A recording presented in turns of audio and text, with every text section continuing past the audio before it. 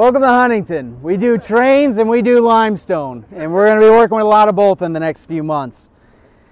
So like I said, Sonny Cuttress and the Crickets released I Fought the Law and the Law Won in December of 1960. And 12 years later, in October of 1972, Congress overcame Richard Nixon's veto to enforce and enact the Clean Water Act.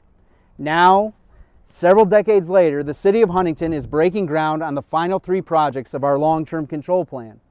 This will fulfill our legal obligations under our agreed order with IDEM, signed in September of 2007 by Mayor Terry Abbott. Several administrations have moved the ball forward on this.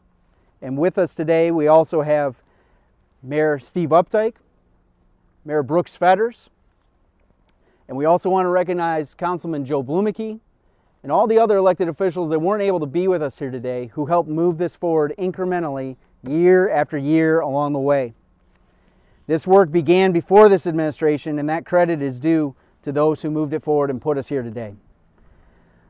But while it began before this administration, I have the distinct pleasure of leading our community across the finish line in fulfillment of my chief campaign commitment to finish out this long-term control plan. And so again, today as we gather together, I express my personal thanks to City Council members and Board of Public Works and Safety members across administrations, the previous mayors who are in attendance with us today and those who've gone on ahead of us, our city staff and council that have seen this through over the years, the team at Lockmuller Engineering, Atlas Construction, and many of the other contractors who are working with us on this today. So thank you again. Welcome to Huntington. We look forward to working with you once again and seeing these projects through.